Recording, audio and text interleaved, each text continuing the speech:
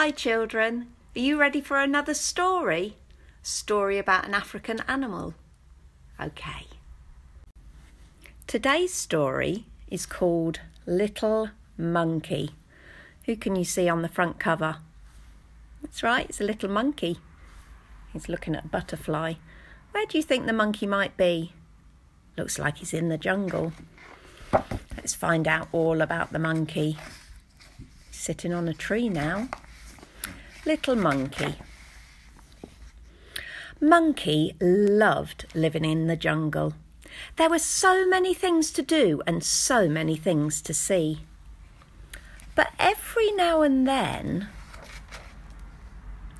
woof, things went a little bit wrong. Did you see what happened to Monkey then? He was swinging through the trees and he fell off, landed on the ground.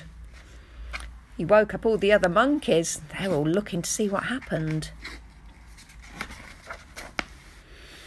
Monkey had a little problem, and the problem was being little. Some days everything was out of reach. Look, you can't reach the monkey, can't reach the fruit. Other days it was out of sight. All the monkeys are looking at the birds, eating the nectar from the flower. Can little monkey see? No, he's too little. Things were always too deep. Oh, look, he can't touch the bottom of the lake. And too dangerous. Look, all the monkeys are around the sleeping tiger. They're not letting little monkey go near, though. And too difficult for someone so little. He wants to climb up and get some bananas, doesn't he? No, you can't climb up here, says the monkey. Poor little monkey. Monkey was fed up with always missing out. Look, they're all grooming each other. That's what monkeys do. They pick insects off each other and make sure they're all looking nice and tidy. So one day, she made a big decision. A very brave and very big decision. I will climb to the top of the tallest tree. The jungle is not too big for me, you'll see. There goes Monkey. But who was in the bushes watching Monkey? Who's that? It's the tiger. What do tigers like to eat? Monkeys. It wasn't an easy journey. Not easy at all. Look, Monkey had to cross the lake. The river was deep and dangerous. Oh, look, Monkey's going across the lily pads, just like the frog in front of her. The path was often difficult, but Monkey would not give up, and step by step she found her way. She's gone through the forest. Everywhere Monkey looked, she noticed little things. There's a little chameleon. And the little things did amazing things. There's lots of spiders making amazing spiders' webs. Have you seen a spider's web? They're so pretty. Look at all the butterflies. They're going from cocoons and turning into butterflies. Now it's my turn, she said.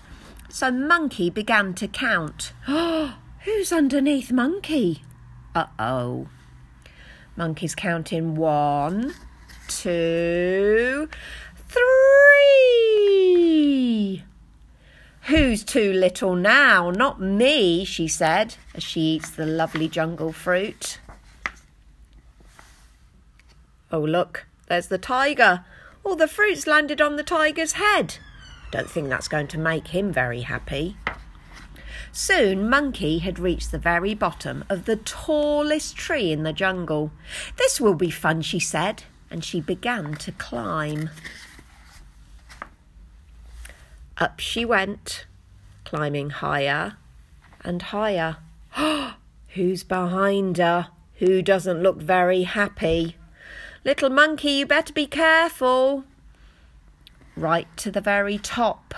The world below looked so little and so beautiful. Who do those paws belong to, children? Finally, Monkey could see everything. Oh no! The tiger's there!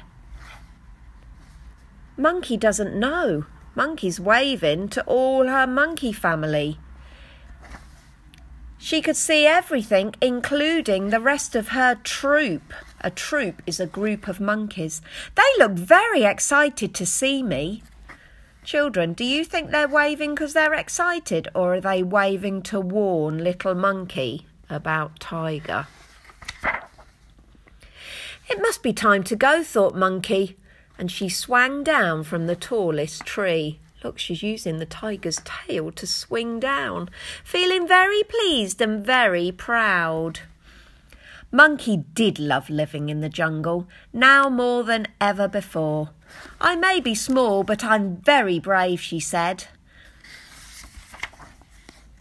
And very lucky, said the rest of her troop. Can you see in the background the tiger's still at the top of the tallest tree? He didn't manage to eat little Monkey, thank goodness for that. Little Monkey knew they were right, because the smaller you are, the larger your adventures can be. But best of all, the bigger the hugs feel. Ah, what a nice ending. I wonder, that little Monkey, she didn't realise there was a big tiger sneaking up on her in the jungle, did she? Do you think she was brave, or do you think she was a bit silly going off all by herself? She put herself in a little bit of danger, didn't she, with that tiger trying to eat her up? Thank goodness she arrived home safe and well.